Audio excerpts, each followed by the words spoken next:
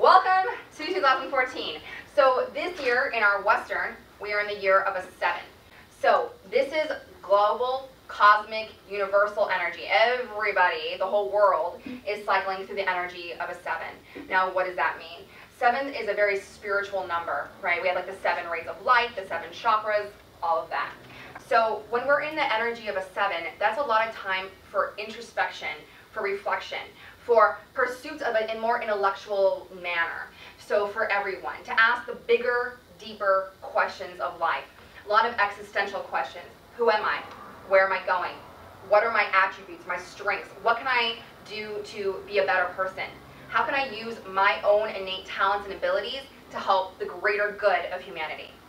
In the 7 year, we really look at our connectivity. 7 correlates to the crown chakra. Crown being our connection at the top of our head to greater powers, things larger than ourselves. Whether you want to call this God, infinite intelligence, the source energy, doesn't matter. So knowing that we are all connected to one being, all from one place, and where is your individuality in alignment with the greater good or the cosmic energies of the universe. Okay, so that's what a 7 is saying. In our feng shui, which is this is right here, this is the Bagua for this year. Okay, Bagua means 8 squares. There's really 9, I'm not Chinese. 4 is cycling into the center this year, and this is where all the numbers fall this year. So 4 is about rapid growth, okay? 4 is a year where things happen very, very, very fast. They cycle very, very fast. You put something out there into the universe that will come back to you immediately. Be careful what you think, right? This year really calls into action the law of attraction.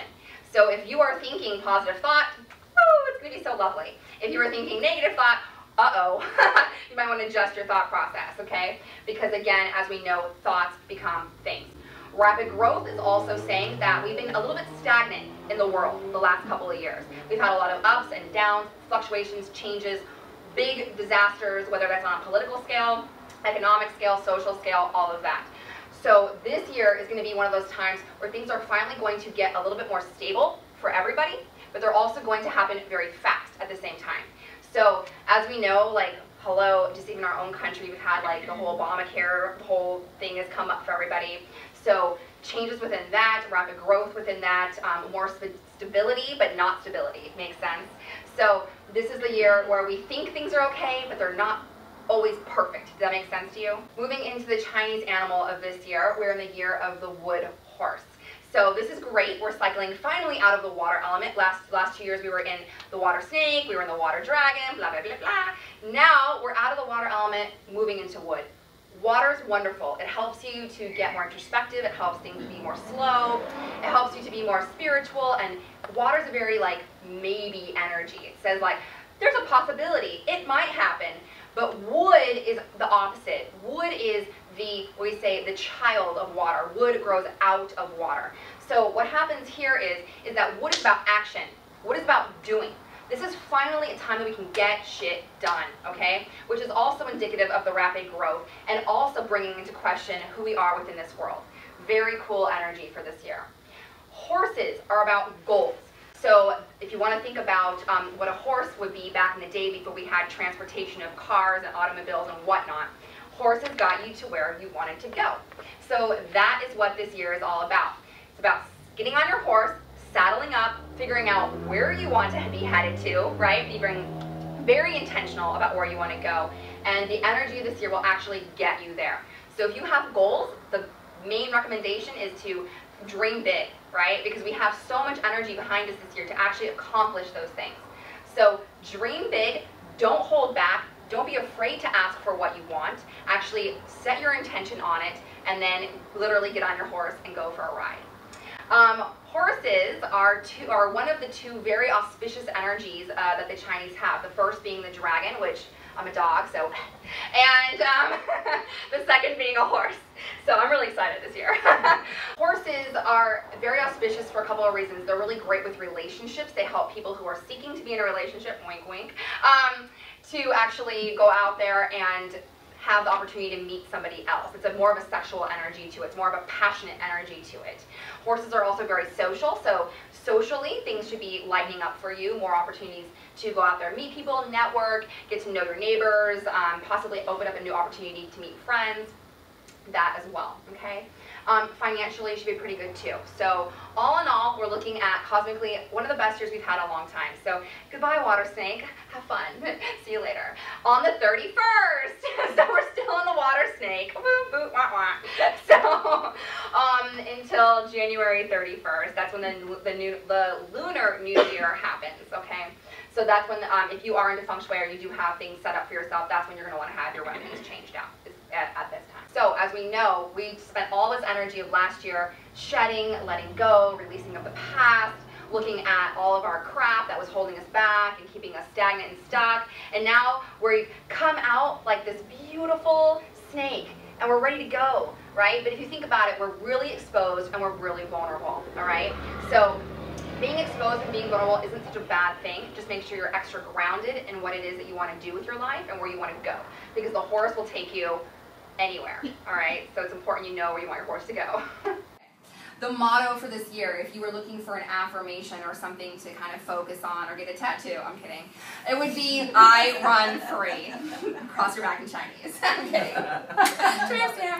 I run free. So horses are all about freedom, all about individuality. It's about expressing yourself and about really not holding back in all areas of your life. All right, and a lot of times we need to free ourselves from who? Ourselves, right? Because we are our own worst enemy and blah, blah. This year is going to be an especially auspicious year for horses. Yay, yay. Tigers, any tigers in the room? Grr, no? Okay. And also dogs. Can I get a what? I know there's like lots of dogs in the room, so. Yeah, I'm really excited. Okay, challenging.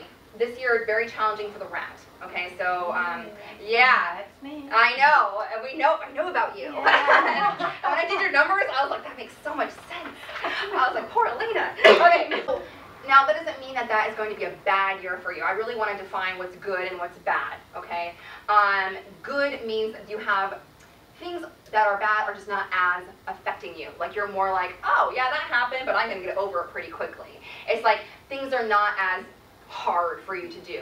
When you're in a more challenging year, it's like your stuff comes up to the surface a lot more. You're being faced with your shit like on a daily basis, and you can't really run and hide from yourself.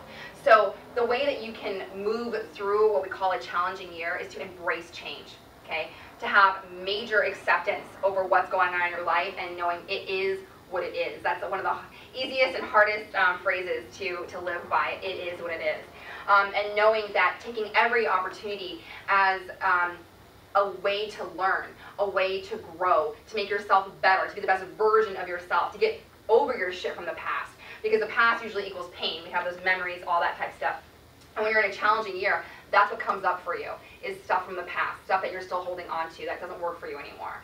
So it's allowing you the opportunity to get triggered and to face that on a more regular basis so you can move forward into better times.